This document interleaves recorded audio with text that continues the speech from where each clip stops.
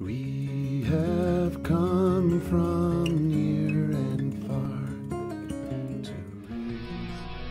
Their teenage son still in the hospital tonight, 3.5 months after being struck by lightning at summer camp. And now, only on WLWT tonight, this Loveland family is talking with us about the daily struggles with their son's health, also the long-term battle still ahead. Ethan could be anybody's kid. He wasn't looking for trouble.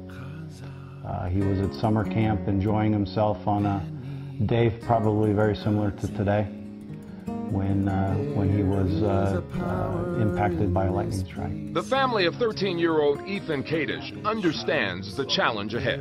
I don't know if I can say that things are going to be okay, but I can certainly say that things are never going to be as bad as they are today, and that they'll continue to improve and improve and improve. We've found many friends over the years whom we've supported, and they've supported us, and now it just seems that everybody has come out to rally around our family, and it is so heartwarming. The family is preparing their home for his return in just a few weeks, but they know Ethan's recovery is dictated by what he can do.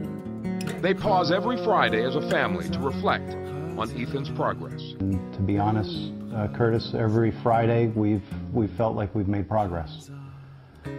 And so we'll continue to look at it that way and try not to take too much meaning in any one day, but to look at it over a week and a collection of weeks, because we know that this is going to take time and take patience. I'm Curtis Fuller. 25 days in the hospital, Ethan Kadish is finally home.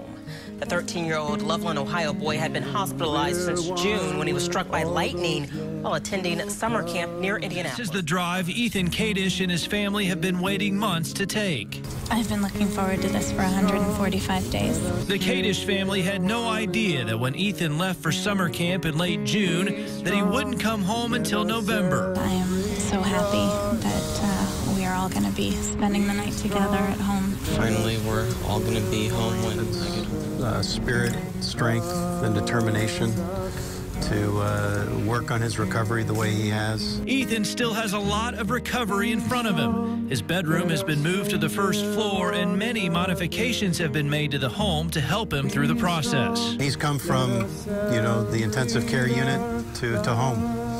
And he's come from needing assistance in breathing to breathing on his own.